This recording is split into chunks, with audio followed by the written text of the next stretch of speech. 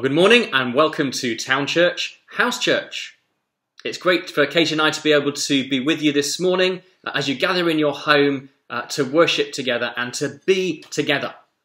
I can't quite believe it's our third meeting of House Church. That's gone pretty quickly during the month of September, so we hope you have a great time today and that the first two have gone really, really well.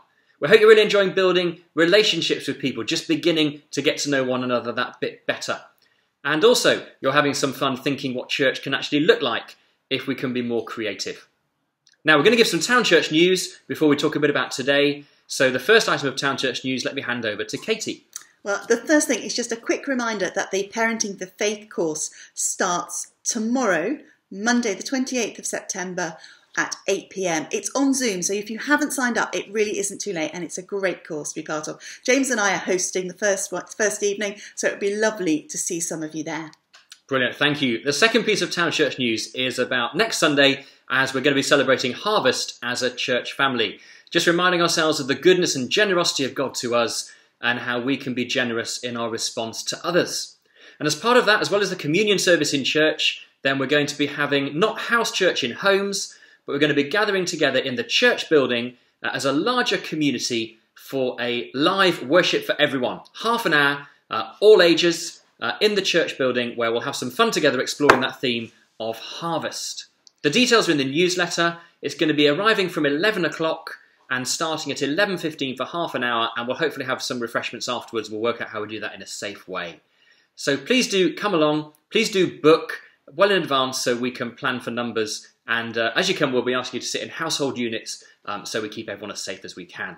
Katie, do you want to talk about something else? Yeah, no, well, if you would like to bring some gifts this year, we've got an opportunity to support the Grace Trust, and it would be absolutely fantastic to be able to support them with lots of non-perishable products and dried food. So if you have a look in the newsletter, there's a full list there of the items that they're looking for. But please let us be as generous as we can be. Brilliant, thank you. The last bit of Town Church news is about something called Youth Alpha. And this is something that Jemima, our daughter, one of the teenagers in Town Church, is going to be running at JCG at lunchtimes with her friend Beth from St Paul's. And it's also for Vic College as well. I'm sorry, for Vic College as well. I'm sorry, for all sixth formers to come along to. They just had a real desire to want to be able to present the gospel to people and give people an opportunity to explore about Jesus. So we want to encourage them in that as they do it. Again, there's something in the newsletter about it, but they're hoping to be able to offer the course for free for people. They want to be hospitable, they want to provide donuts at lunchtime, food always brings people along at school, and they want to be able to provide resources for them to be able to use the booklets, the videos, and they've worked out it's probably a cost of about £15 per person to be able to come for the entire term. So if anyone feels that they'd like to be able to support that financially and support one person to come to that Youth Alpha at the schools, then please think about it and please pass some money to myself and Katie and we'll get that in the right place. But also we can all be praying, so please be praying for them. That starts early October. That actually they may see some people come to faith in Jesus through this course. Fantastic. Now, this week in House Church, we're going to be thinking a bit deeper about community. And as we think about counting the cost of community and think about serving each other. Now, as ever, there are questions for discussion for you to think about afterwards. Do focus on the application of those, especially for your group. What does it look like for some of the things we've learned from the Bible passage in your group to be serving each other in community? Brilliant, thank you. We've also put some worship resources down. I've put quite a few today, 5 different songs. Obviously, singing isn't ideal. They're there for us to listen to. There's a couple of songs that are more for praise and thanksgiving. You might want to have those in the background. There's 2 or 3 songs that actually are there for a specific response to that theme of service.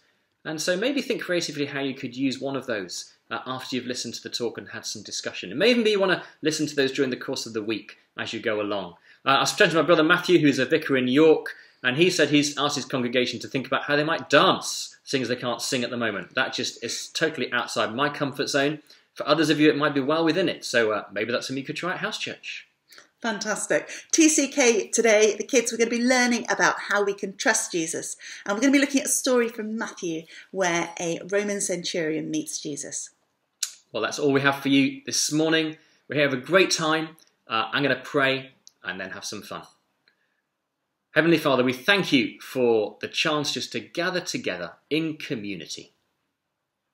Would you come by your Holy Spirit, be amongst us, be in us, be with us. And I pray you teach us and show us how we can better serve and be served as your people. In Jesus' name, amen. Amen. Well, we both really look forward to seeing you in person next week in the Town Church building for our live worship for everyone as we celebrate harvest. Take care.